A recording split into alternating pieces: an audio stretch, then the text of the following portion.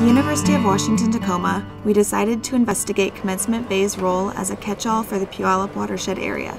To do that, we worked with Taryn Todd and Citizens for a Healthy Bay to see what happens when water flows into the bay.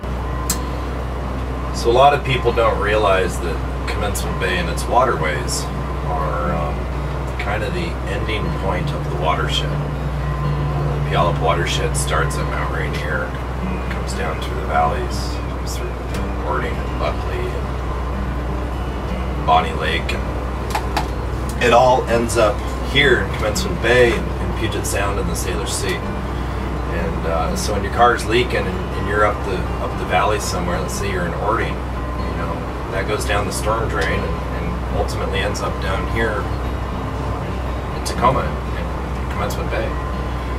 It's all connected.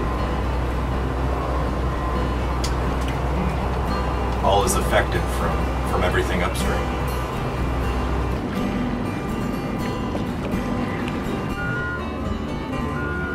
Tacoma's Commencement Bay is home to a variety of thriving industries.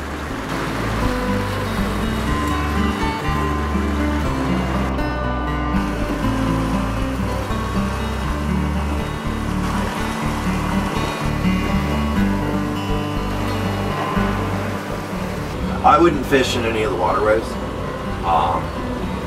All of the waterways still have outfalls, like what I'm going to show you here in a second. So you're getting runoff from the streets, and what's in that? You know, you got brake dust, and you got the chemicals from cars. You got people washing their cars. You might have septic systems that aren't working properly, and so they're dumping, you know, possibly sewage. There's all kinds of different things. You've got boaters here that may not be pumping out when they're supposed to, instead dumping it in the waterway. So I would not eat anything out of the waterways directly. The Puyallup River flows directly into Commencement Bay, bringing pollutants like phosphates, nitrates, fecal coliform, oil, and grease along with it.